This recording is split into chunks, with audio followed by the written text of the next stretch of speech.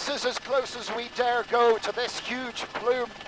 The pilot is confident that a strong northerly wind is carrying this ash and steam away from the helicopter. I'll take his word for it. Whoa, look at the lightning. So much energy in that. You see forks and forks of lightning quite frequently now. There's another one. On it, you can also see big pock marks in the ice. That's pieces of molten lava going into the snow. Now look at the stuff coming off the left hand of the plume. Look at the debris there. Large pieces of rock and lightning. So much kinetic energy being released.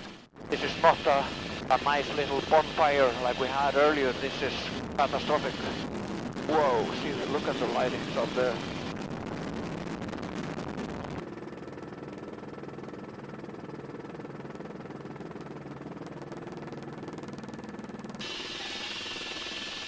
Stay here. Can you stay? I can't. The wind is just too strong. Okay.